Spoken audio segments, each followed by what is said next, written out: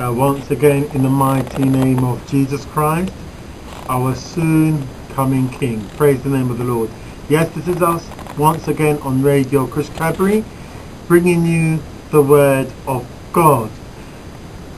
The Word of God is the most important thing that we have today in life. It's the only thing that doesn't change. Solid foundation that does not change. Every day in society we hear about changes in the world, changes the way things are actually done, but the Word of God never changes. Please also in your prayers remember Radio Khushkhabri, the station that God will bless it. So anyway, we're moving on to, without further ado, we're moving on to lesson number 36, and we're talking about the crucifixion and resurrection of Jesus Christ. The crucifixion and resurrection of Jesus Christ. Please do bear in mind that we are teaching on a totally biblical basis. We use the King James Version Bible. Now the teaching that you hear here today may not line up with teaching, or may not coincide with teaching you've been taught in the past. It may and it may not. But we're bringing it from a totally biblical stand. Not teaching tradition here, but basically the Word of God. Praise the name of the Lord. So without further ado, let's move on. Thank you. Lesson 36, Crucifixion and Resurrection of Christ, Jesus. And question number 1 asks, what sign did Jesus give as evidence of his messiahship? You know, Jesus gave a mighty and great sign of his messiahship. He really, really did. Mighty and great sign of his messiahship. Jesus, hallelujah, to prove that he was King of Kings and Lord of Lords, and who he actually said he was.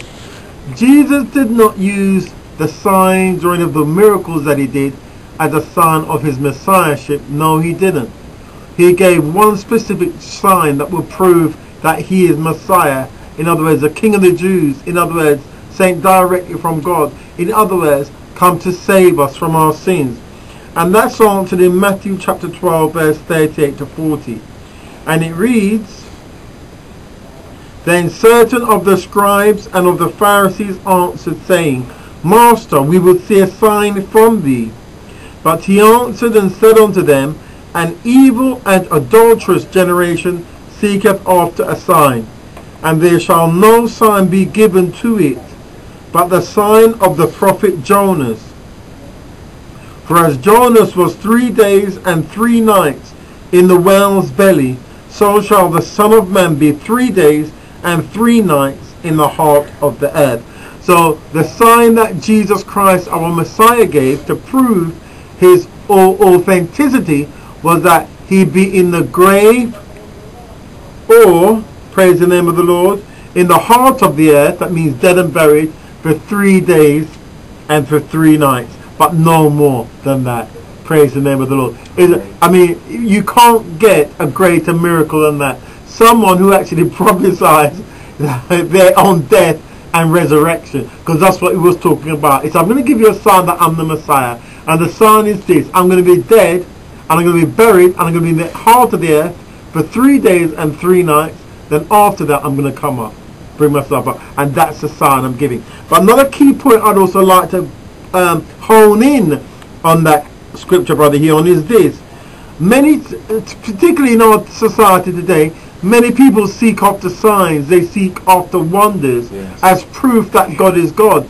But Jesus said an evil and adulterous generation, he said an evil and adulterous generation seeketh after a sign, and there shall no sign be given to it but the sign of the prophet Jonas. So Jesus is saying here, there's evil people and adulterous people that always wants proof of God's existence. That always wants proof that Jesus is who he said he is. You know, Jesus said to doubting Thomas after his resurrection, blessed is he who has not seen and yet believes. God wants us to believe without having to have all these miraculous, mighty signs and mighty wonders. God wants us to believe in him because he says who he is. Amen? Yes. Praise the name of the Lord. Amen. And I think a lot of us need to take that into consideration when we're going around asking the Lord to give us a sign. looking for signs. Praise the name of the Lord. Let's continue on. Praise the name of the Lord. Question number 2. Was Jonah actually 3 days and 3 nights in the fish's belly? Jonah 1 verse 17. Jonah 1 verse 17. All quotes being taken from the King James Version of the Bible. And it reads, "Now the Lord had prepared a great fish to swallow up Jonah. And Jonah was in the belly of the fish 3 days and 3 nights." And in actual fact, when you actually read the account of Jonah, he actually died. He talks about going down to the gates of hell. He actually died and came up. He died. Jonah actually died. And that's why Jesus Christ himself uses the sound of the prophet Jonah. Just as how Jonah was dead for 3 days and 3 nights, then came back to life when God commanded the world to spit him out in Nineveh, even so Jesus will die and come up again. When you read Jonah's testimony, as Jonah speaks of his experience in the fish's belly, you realize that Jonah wasn't alive in there, he had died, probably suffocated due to lack of oxygen or drowned. Praise the name of the Lord. But you need to actually read that yourself on God, because I not on that topic tonight, and I really do not have time to actually go through that scripture. So do have a look at Jonah and see his experience in the whale's belly. Praise the name of the Lord. Question number 3. How long did Jesus say that he would be in the grave? Matthew chapter 12 and verse 40. Praise the name of the Lord.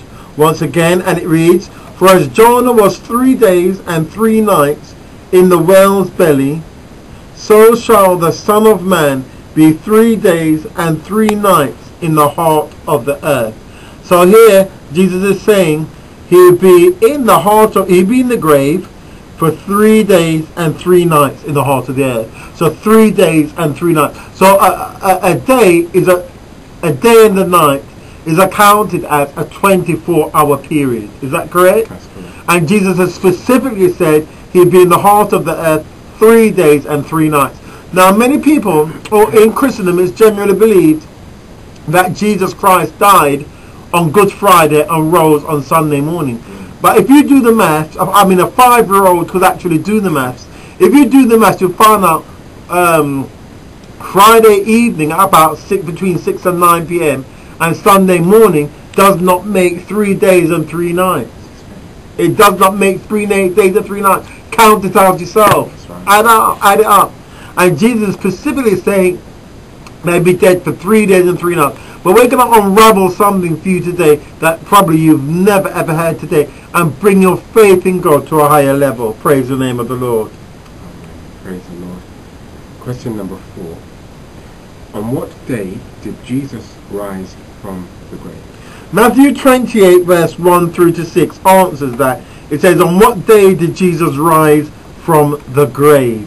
Now traditionally it's held that Jesus rose on what day? Sunday traditionally. But let's see what the Bible actually, because you see the Bible speaks for itself. Praise the name of the Lord. Now Matthew 28 verses 1 through to 6, and I'm going to read that here on. You got a little bit of sniffles today, so I'm going to be easy on you this evening. Thank you. In the end of the Sabbath. Now the Sabbath, some people believe it to be Sunday, some and another arm of Christianity believes it to be Saturday, but here it is. In the end of the Sabbath, but we know that the Bible Sabbath is Saturday. Going back to Genesis chapter 1, I do apologize. In the end of the Sabbath, as it began to dawn toward the first day of the week, came Mary Magdalene and the other Mary. So you see, in the end of the Sabbath, as it began to dawn toward the first day of the week, came Mary Magdalene and the other Mary to see the sepulchre. And behold, there was a great earthquake, for the angel of the Lord descended from heaven, and came and rolled back the stones from the door, and sat upon it. His countenance was like lightning, and his raiment white as snow. And for fear of him the keepers did shake, and became as dead men. And the angel answered and said unto the woman, Fear not, for I know that ye seek Jesus, which was crucified. He is not here, for he is risen, as he said. Come see the place where the Lord lay. So you can see that it says, in the end of the Sabbath, as it began to dawn towards the first day of the week. So this is early Sunday morning. At Sunday morning, always remember, and take this bit of advice. The dark part of a day is not day, that's night. And the bright side of a day is day. You see, now when the Bible talks about the Sabbath day, it's not talking about Sabbath night, it's talking about day.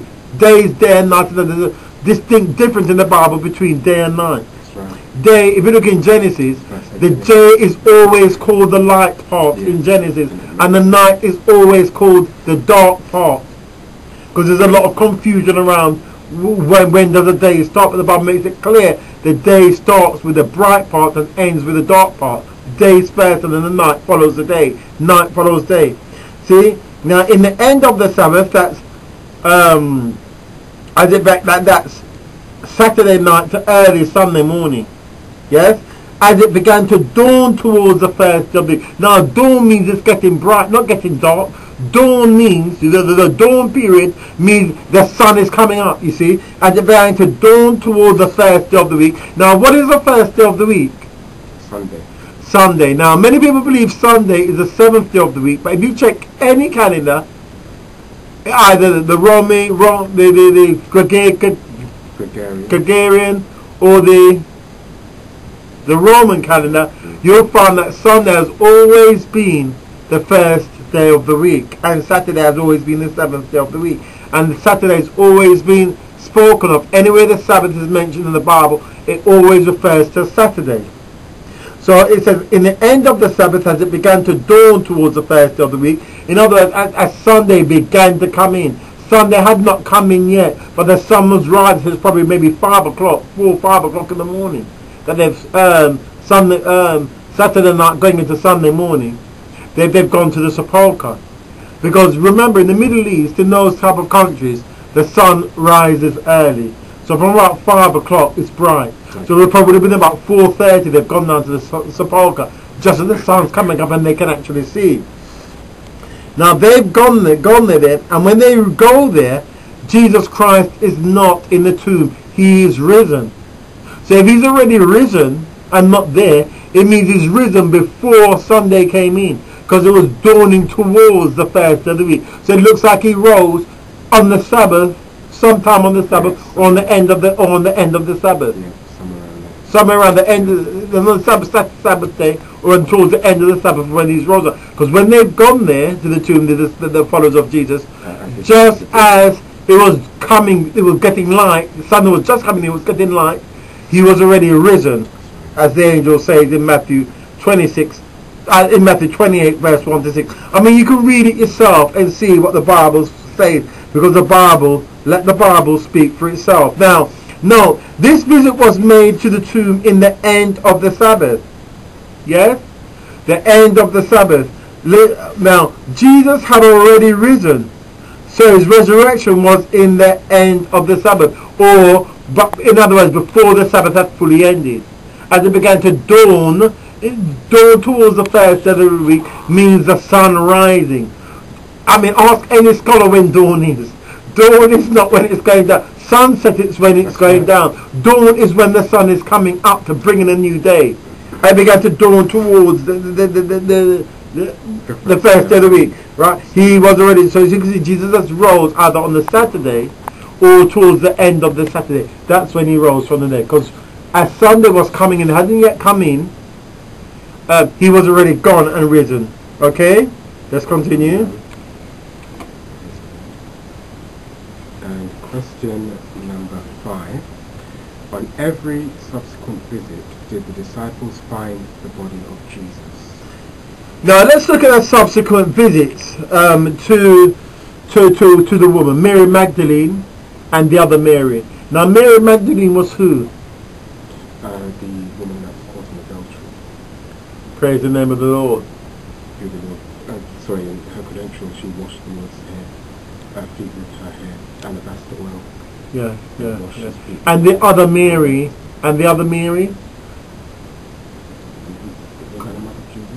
Probably not. I think it would have been the woman out of whom Jesus cast seven devils out of that Mary. Okay, yeah. Could well have been her.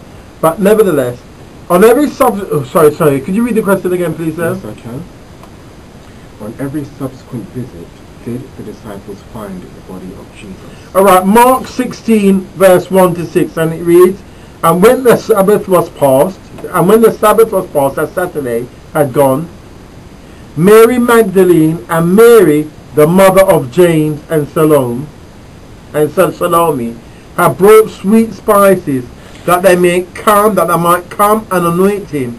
And very early in the morning, the first day of the week, they came onto the sepulchre at the rising of the sun. See, the sun is rising, it's beginning to go into the first of the week, at the rising of the sun. And they said among themselves, who shall roll us away the stone from the door of the sepulchre? And when they looked, they saw that the stone was rolled away, for it was very great, probably 10-ton stone or something.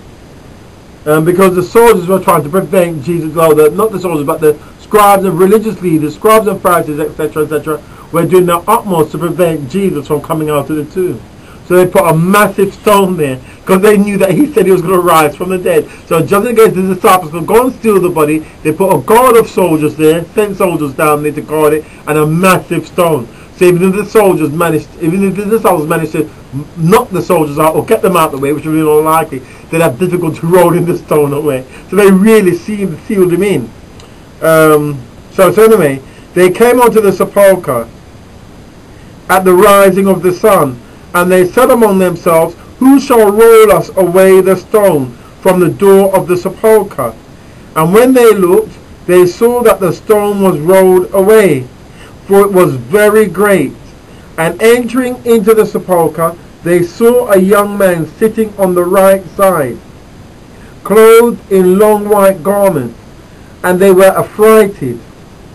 And he said unto them, be not affrighted, ye seek Jesus of Nazareth, which was crucified. He is risen, he is not here. Behold the place where he lay. So another account is that they've gone very early in the morning. Yeah? The first day of the week. They came to the sepulchre at the rising of the sun. You see, the sun is rising. So again, it matches them in the other account. The sun is actually rising. It's not fully risen up in his eye, but it's rising to bring in the sun there. And when they go there, he's not there. He's already gone. You see? Also, Luke 24 verses 1 through to 3. And it reads, now upon the first day of the week, very early in the morning, they came unto the sepulchre, bringing the spices which they had prepared, and certain others with them. And they found the stone rolled away from the sepulchre. And they entered in and found not the body of the Lord Jesus. So they've come here again, the first day of the week, which is Sunday. They've gone there very early in the morning, bringing spices which they had prepared, because they're waiting till it's just beginning to light so they can see. Yes. And they found the stone rolled away from the sepulchre. So very early, Sunday morning, it's coming Sunday morning, the stone's already rolled away and he's gone. So where Christendom generally says, well, he rose on Sunday, there is no biblical evidence for that. Because when the disciples and his followers went there, as it began to dawn towards the first day of the week, or very early Sunday morning, as Sunday morning is coming in, he's already gone, he's risen, he's gone already. Amen. Also, according to Scripture, yes. Also, John chapter 20, verse 1 and 2. And it reads, the first day of the week cometh Mary Magdalene early, when it was yet dark, you see. The first day of the week, when it was yet dark, because the sun's just rising, you see, unto the sepulchre, and seeth the stone taken away from the sepulchre. Then she runneth and cometh to Simon Peter, and to the other disciple, whom Jesus loved, and saith unto him, they have taken away the Lord out of the sepulchre, and we know not where they have laid him. Peter therefore went forth, and the other disciple, and came to the sepulchre. Now, there were several visits to the tomb by the same persons and others at different times and under diverse circumstances. Thus the gospel writers do not contradict each other, but various people went at different times and under different circumstances. So some's gone as it began to dawn towards the first day of the week, ending of the Saturday, dawn towards Sunday. Some have gone very early Sunday morning because they were waiting for the Saturday Sabbath to finish.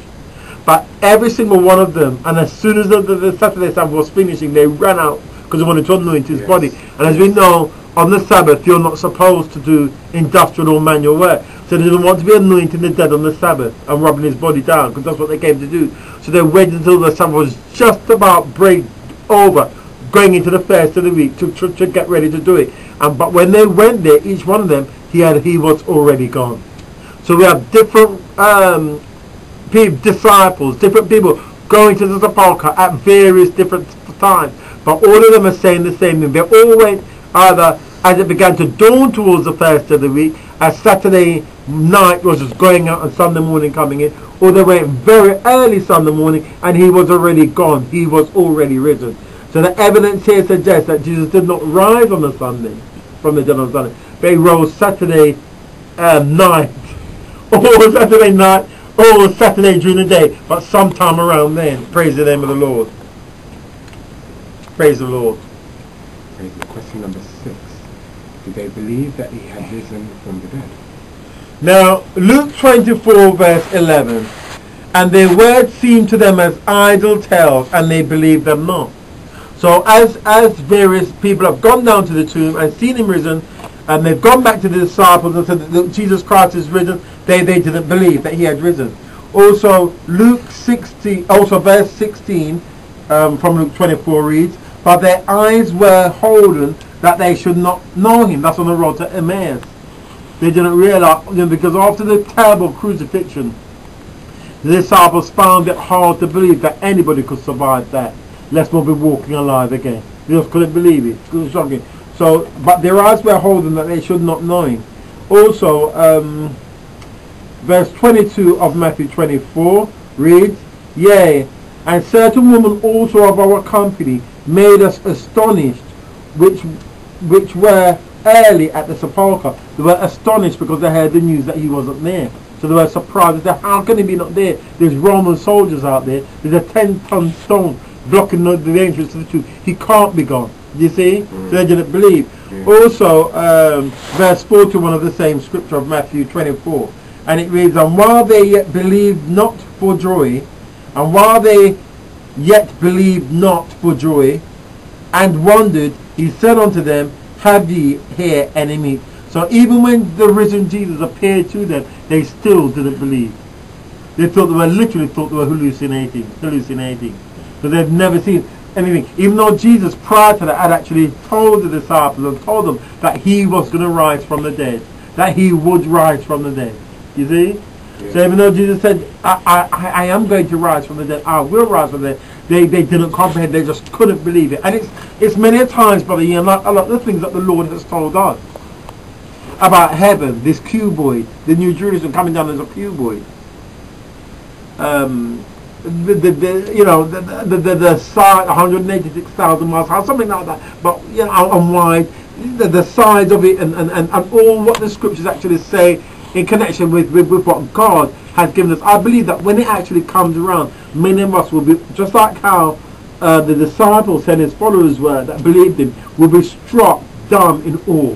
Because even though we hear it, sometimes some of the things we hear that the Lord tells us is beyond human comprehension. But it will happen. What God says he will do, he will do. Praise the name of the Lord. Hallelujah, hallelujah. Because the gospel is true. And you know something?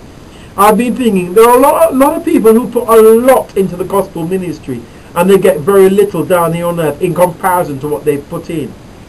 But their reward will be very, very great in heaven. That's true. It'll be extremely great. And when they get to heaven, or go to the new earth, whichever, they're gonna say, Lord, is this all mine? Is all this wealth mine? I can't believe it. I just don't believe it. Look at my mansion. Look, I can't believe it. The Lord say, yes, but I did say it's in the scripture. I did say it's there. Yes, you said, Lord, but I just can't believe it. The Bible does say, eyes have not seen, neither have ears heard, neither has it entered into the heart of man the things that God has prepared for them that love him. And I believe that when we get into the New Jerusalem, I think we're going to be struck in awe and wonder at what we're going to, at our reward and what we're going to receive. Because, you know, every single thing an individual, a person, man, woman, boy, child does for the Lord, there's a reward for it. Every single thing. Every single thing. That's why the Bible says that whatever we do, we should do it. Whatever we do in word or deed, do in the name of Jesus, because that's where your reward comes. Yes. And whatever we actually do in this life, whether it's at work or at home, at school, at play, and we're doing it as though we're doing it unto the Lord, as it says in the book of James, we are doing it unto the Lord, and we also get a heavenly reward. So as well as getting earthly pay, we'll also be getting a heavenly reward, because we're storing up our riches and our treasures in heaven. Isn't that something to look for? So the fact of the matter is, we might be poor down here on earth, but we'll be exceedingly rich and wealthy up there. You know, many times we pray and we say, Lord, make me rich. You know, and there's such a temptation. And I'm sure there's people out there who think to themselves, oh, I need to do the lottery, I need to do something because I love God so much, I need to just to get that money and I could free myself. But no, God has a reward for us. He has a reward for us. And He has a big reward. But the thing is, our reward is not of the things of this world. It's going to be in the kingdom of God. That's where our reward is going to be. Many times God promises us a big job, but we don't realize that the job He's talking about is not a job here on this side of Jordan. It's on the other, it's in the New Jerusalem. It's in His city where He appoints us a place and work there. You understand? And our rewards there. That's what the Lord is referring to. Remember this, Jesus clearly said, the flesh profiteth little. It is the spirit that quickeneth. Amen? Amen. And the Lord is more interested in the spirit of a man and his spiritual things than carnal. Yeah. I praise the name of the Lord. Amen. Question number 7. Continue, please. Do you think then that when the disciples were gathered together on the first day of the week, they were celebrating the resurrection as some say? Sorry, could you read that again, please? Do you think, yes, question number 7, do you think then that when the disciples were gathered together on the first day of the week, they were celebrating the resurrection as some say? Well, let's look and see what the scriptures say on this. John chapter 20, St. John chapter 20 and verse 19. And it reads, Then the same day at even, being the first day of the week, when the doors were shut, where the disciples were assembled for fear of the Jews, came Jesus and stood in the midst, and said unto them, Peace be unto you. Praise the name of the Lord. So here, so the question is do I think that when the disciples were gathered together on the first day of the week, they were celebrating the resurrection, as some say? Well, the scripture says in John 20 verse 19, then the same day at even, it wasn't in the day, it was evening, they were and they were not celebrating, they were hiding for their lives in fear, because of fear of the Jews. That's what it says. That's what they were doing. Yeah. It said, then the same day even, being the first day of the week, when the doors were shut, where the disciples were assembled for fear of the Jews, so they were there hiding. Yes. Because you see, when Jesus was around, they were like lions. They were going around healing, raising the dead, kicking demons out, doing all kinds of different things. And Peter, he was so bold, had the biggest, he really could put himself forward when Jesus was around. Big heart and so forth. And he even took a sword in front of the soldiers and cut somebody's ear off and they came to arrest Jesus. Because they knew the power that was in Jesus. But as soon as Jesus is gone, they're in hiding and they've locked themselves away for fear of the Jews. Yeah. So they were assembled there for fear of the Jews, not there celebrating Jesus' resurrection. They were timid and frightened that they were going to be taken and crucified as well. So they were hiding. Yeah. Yes, it says, "When assembled for fear of the Jews, came Jesus and stood in the midst and said unto them, Peace be unto you." Now, the very fact that Jesus said, Peace be unto you, means that they were worried, they were afraid. So Jesus came and brought them peace. I said, Peace be unto you. So in other words, there's no more need to worry. Have peace, have faith, don't worry. That's wonderful, because it also reminds me of this scripture where many have testified that the Lord Jesus Christ has done exactly when Pastor John said the week, where the Lord came and stood. Yeah. And so the scriptural credential is yeah. there. It's the Lord, He doesn't deviate from scripture. No, He doesn't. So that which He did there, Yeah. is perpetual. So we can expect things like that. Now we've heard similar testimonies Yeah. where the Lord has come in this day and age and stood and spoken to people about His will or this or whatever the case might be. Yeah. And I just marvel that He did the same thing there and comforted His disciples. That's brilliant. So it's conclusion that they were not celebrating his resurrection, but they were in They hiding. were afraid.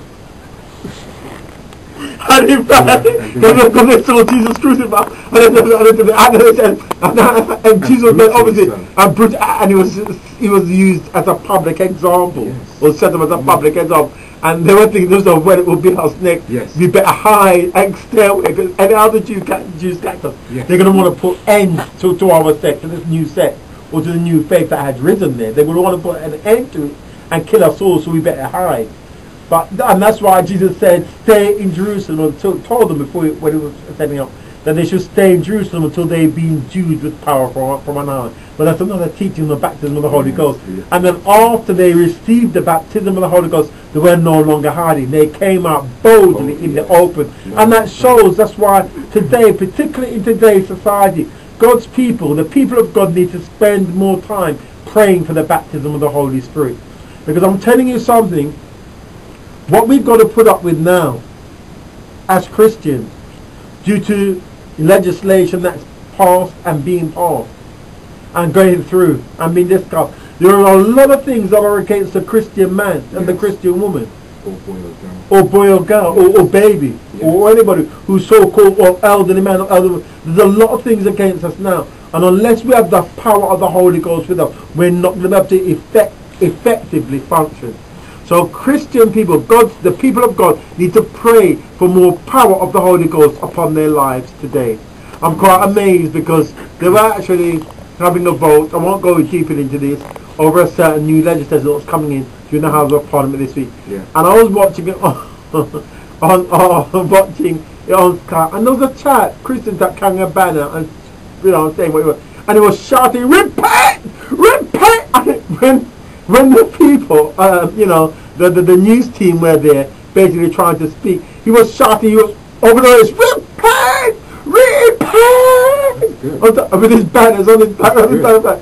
And it's, but to do something like that, you have to have the power of Holy. You must have the Holy Spirit, because that's why Jesus said, wait in Jerusalem, tarry in Jerusalem, until you be endued with power from on high. Because you see, when the disciples received the baptism of the Holy Ghost, they were no longer in hiding, my friend. No, they came out open, and Peter was carrying away with the others, became the spokesman. Yes. And later on you find that Stephen, which was one of their deacons, which were chosen in the early church, under the power and the influence of the Holy Ghost, he was not afraid to die for the Lord, to speak up and die. And I tell you something, those Christians in the early church had big persecution. They had a bitter persecution. They had the Romans against them, who saw themselves as gods and emperors, and those emperor worship of Roman officials.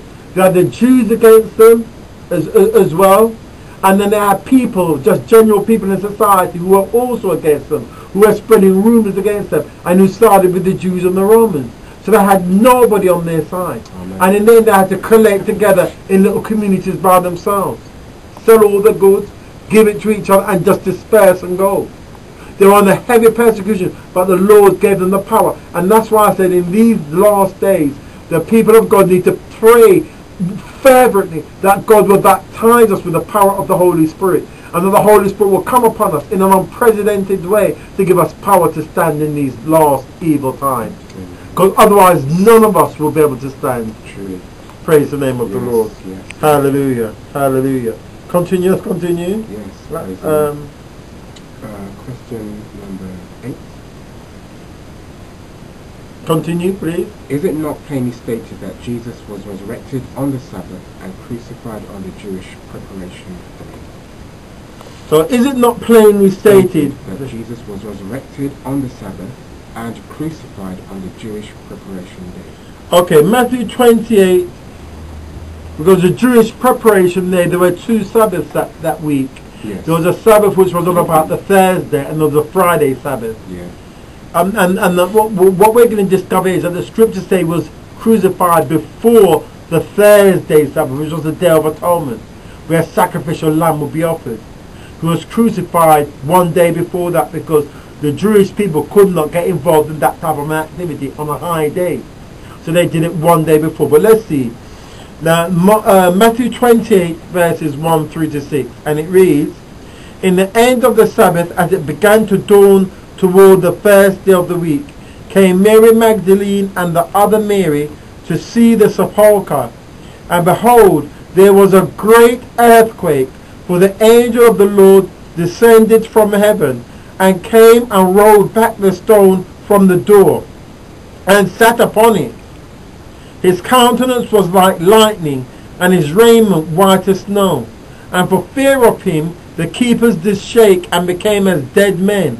And the angel answered and said unto the woman, Fear not ye, for I know that ye seek Jesus, which was crucified. He is not here, for he is risen, as he said.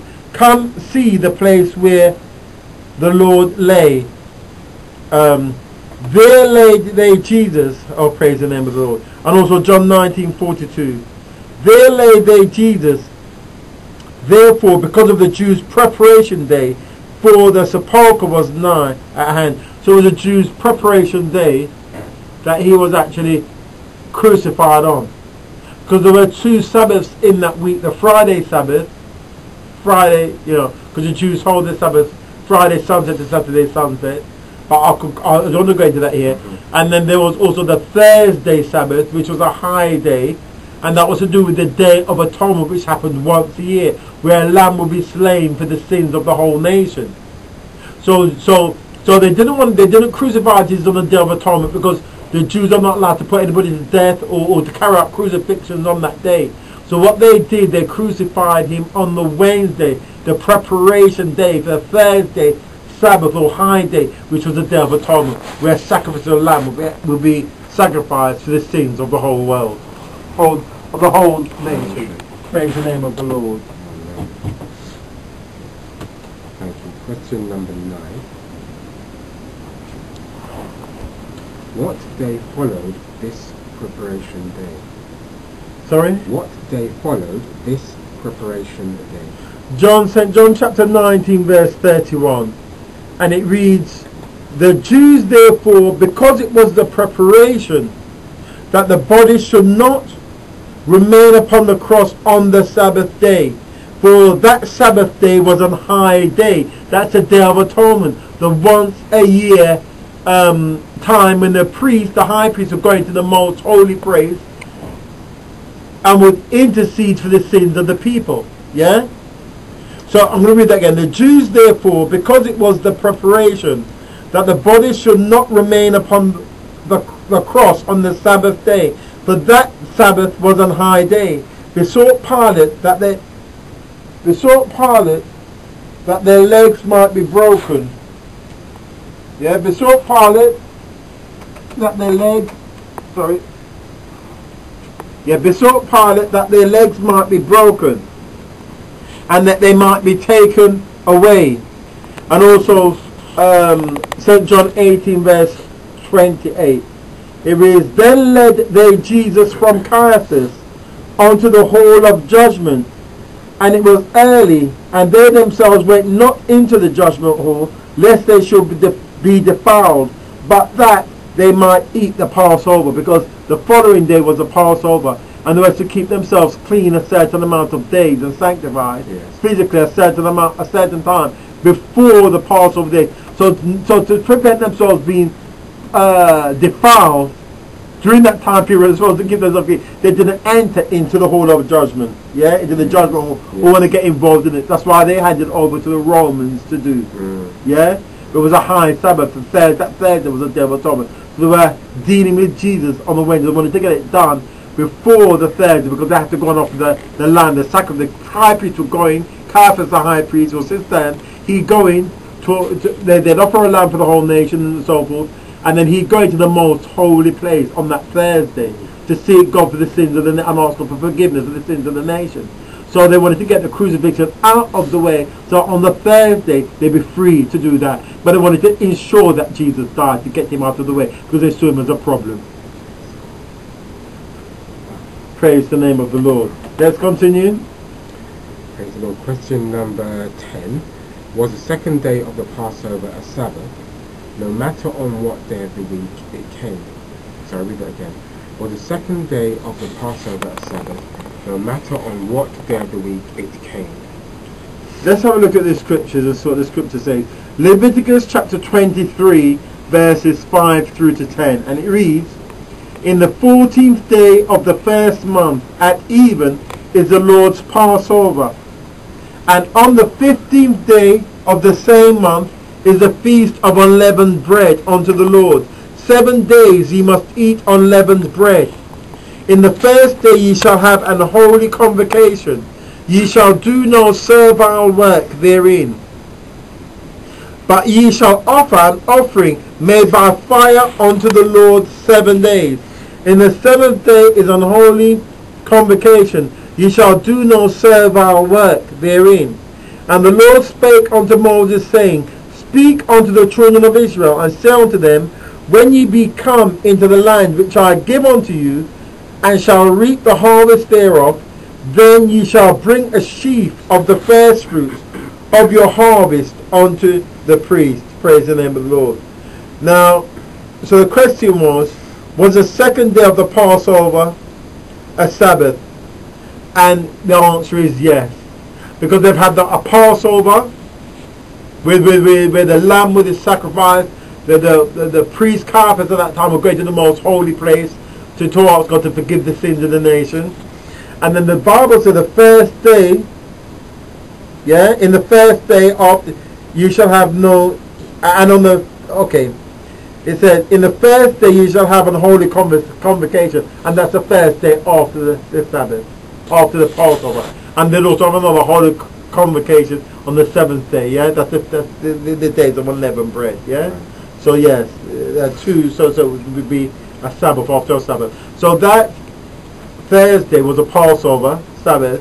The Friday was also a Sabbath again, a 7th day Sabbath, but also classed as a high day, because it followed on because it actually followed on from the Passover Sabbath. So in fact, technically speaking, you had 3 Sabbaths that week. You had the Passover Sabbath, which was on a Thursday. Then on the Friday evening, you had the Jewish Sabbath starting in the evening. But you also had the first day of unleavened bread on that day, which was also classified as a Sabbath, a holy convocation, a day of rest on which God commanded no work should be done. So it was a very special week. Praise the name of the Lord.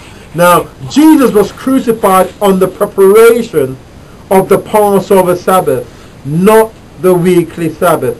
John 19 verse 31 makes it quite clear, and I read, the Jews therefore, because it was the preparation that the body should not remain upon the cross, they're talking about Jesus' body and the thieves that were crucified beside him, for that Sabbath day was an high day, besought Pilate that their legs might be broken and that they might be taken away. But of course they did not break Jesus' legs, as it says in the Psalm, not a bone in his body will be broken, speaking about his crucifixion. Because when they saw he was already dead, they took a sword, a Roman soldier took a sword and pierced his side with a sword, and out of his side flowed out blood and water. So that Roman soldier would have been saturated in blood and water that flowed out of Jesus' side. Praise the name of the Lord. Praise the name. Continue. Praise the name of the Lord. Question number 11. When did they buy the spices to embalm his body?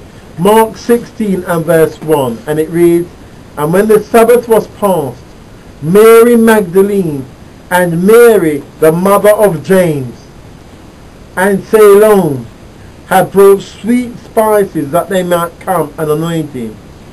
So it says, the question was, when did they buy the spices to embalm his body?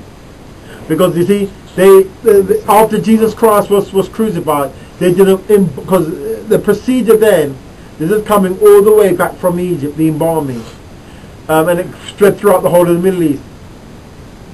The embalming was all about preserving the bodies for the afterlife. That's what it basically was about. So, because it was the preparation of the Sabbath, and they didn't have time, because Jesus died about the 9th hour, 6th and 9th hour was also between the 6th and the 9th hour he died. That's when it's getting dark. So they had no time to buy spices then to prepare, because it was dark and it was not, they left the sea to do the body properly.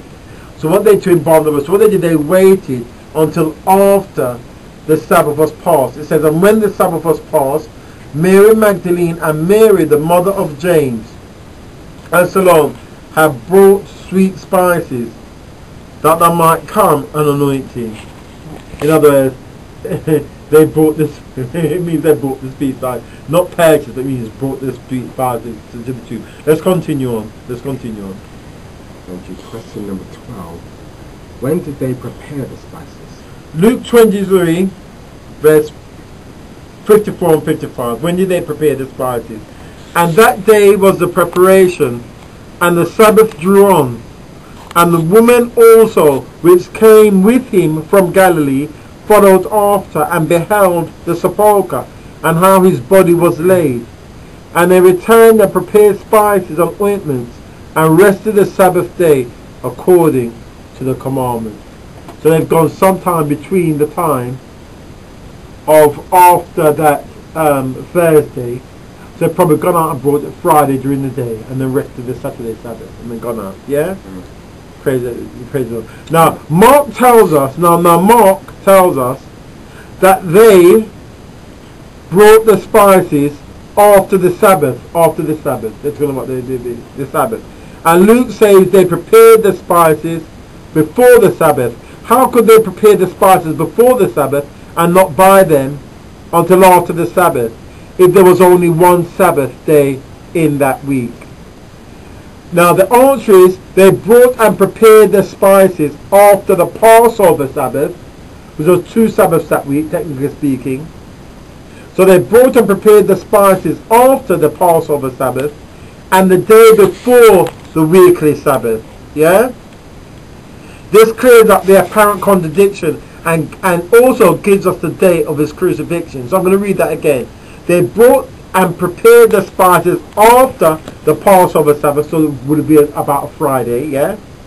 And before the weekly Sabbath, the Jewish Sabbath, how they hold it, Friday evening to Saturday, yeah? This clears up the apparent contradiction and also gives us the day of his crucifixion. Praise the name of the Lord. Thank you. Question number 13. When was Jesus crucified then? Daniel 9, verse 27. Yes, there are many inferences to Jesus' crucifixion, the exact time when Jesus will be crucified in the Old Testament. It's all over the scriptures.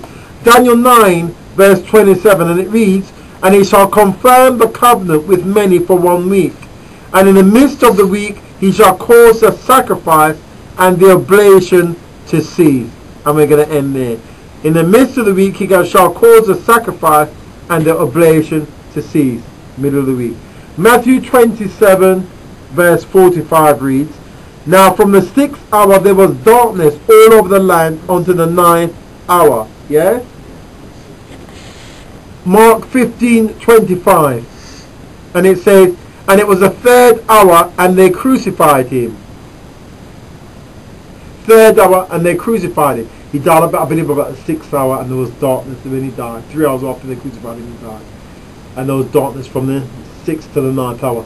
But in effect, I don't know, and that's why it's by the sources were quite surprised it died so quickly. Because normally the crucifixion, they crucify, they make a slow, painful death. So slow, painful death. So they were amazed that he had actually died so quickly. Also, Mark 15:25, and it reads, and it was the 3rd hour and they crucified him. Yeah, 3rd hour.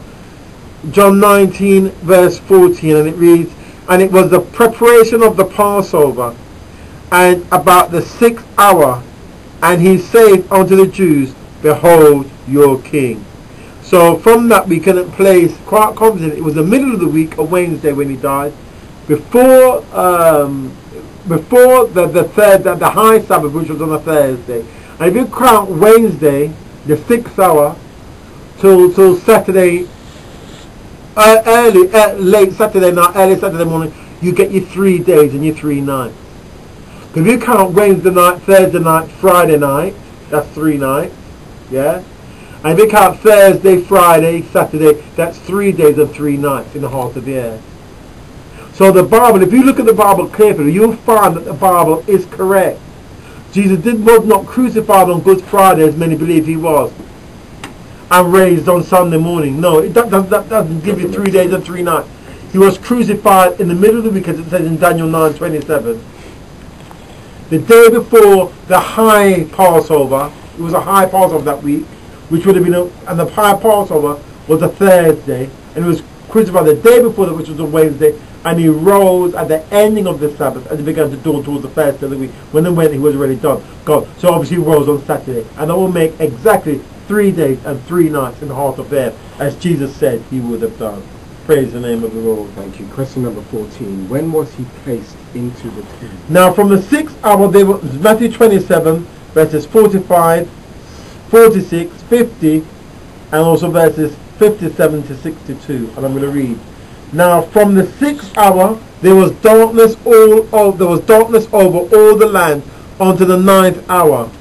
And about the 9th hour, Jesus cried with a loud voice, saying, Eli, Eli, lama sabachthani. That is to say, my God, why hast thou forsaken me?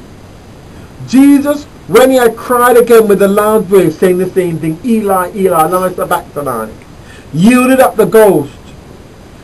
When the even was come, there came a rich man of Arimathea, named Joseph, who also himself was Jesus' disciple. He went to Pilate and begged the body of Jesus. Then Pilate commanded the body to be delivered. And when Joseph had taken the body, he wrapped it in a clean linen cloth and laid it in his own new tomb, which he had hewn out in the rock. And he rolled a great stone to the door of the sepulchre, and departed. And there was Mary Magdalene and the other Mary sitting over against the sepulchre.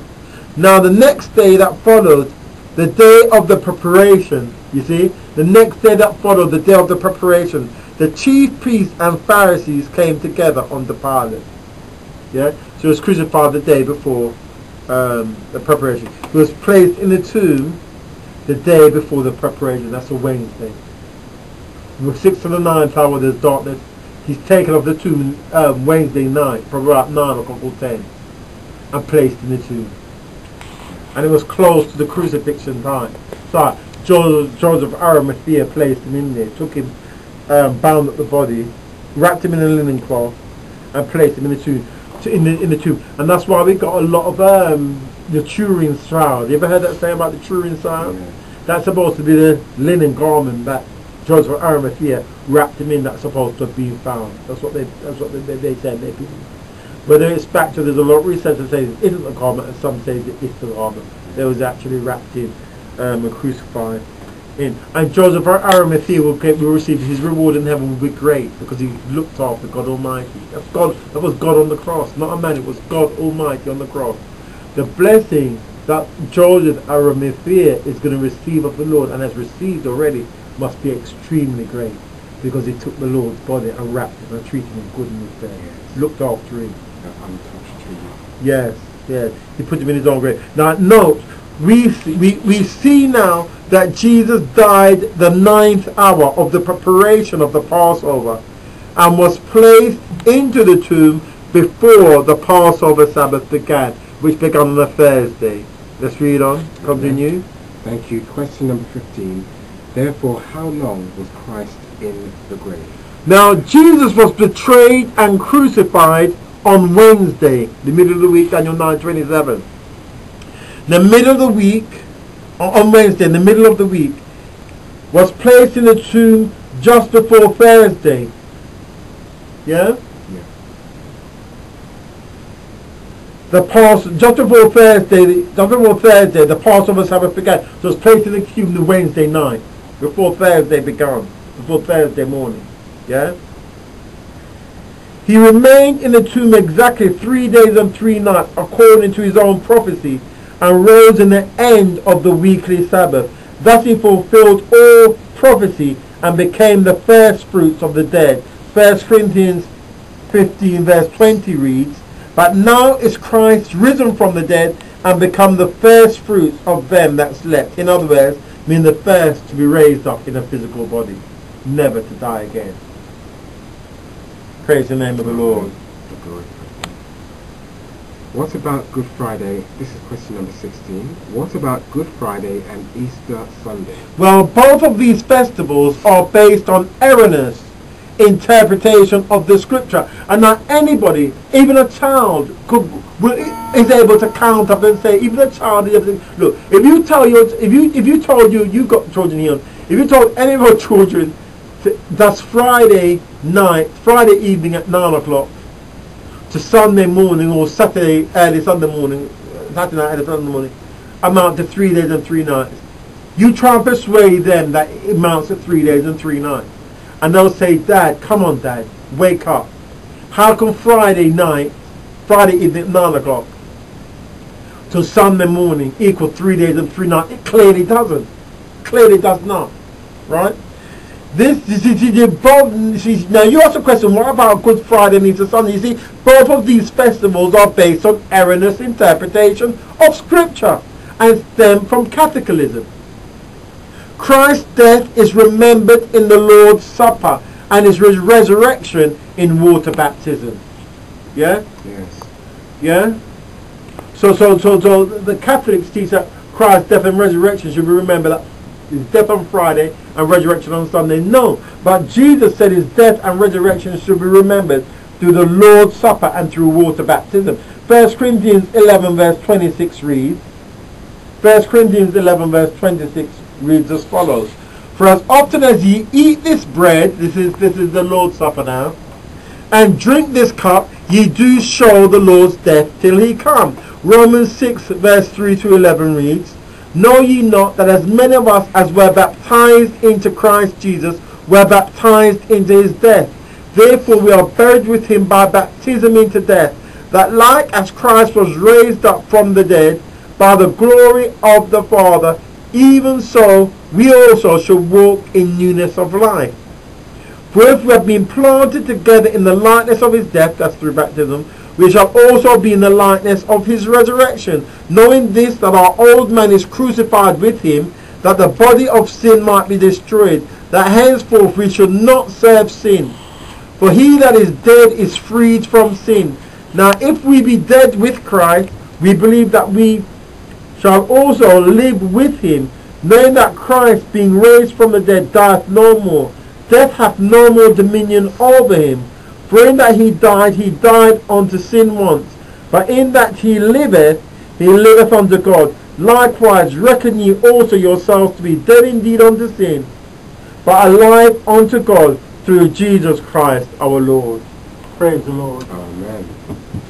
Thank you. Question number, do you want to add anything? No, continue. Question number 17. Is it important that we understand the truth about Christ's crucifixion and his resurrection? In regard to his crucifixion, the only sign Jesus gave to the Jews proving his messiahship was his 3 days and 3 nights in the grave. And since Christ did not rise on Sunday, this removes the main support for Sunday observance or Sunday as a Sabbath, and rather establishes the sanctity of the Saturday Sabbath. God bless you, and I pray to you that that teaching has benefited you. You'll be able to see the teaching again on YouTube at acog7.org.uk. This is Pastor Ronald Lake coming to you live on Radio Khushkhabri. Our web address is www.acog7.org.uk. God bless you.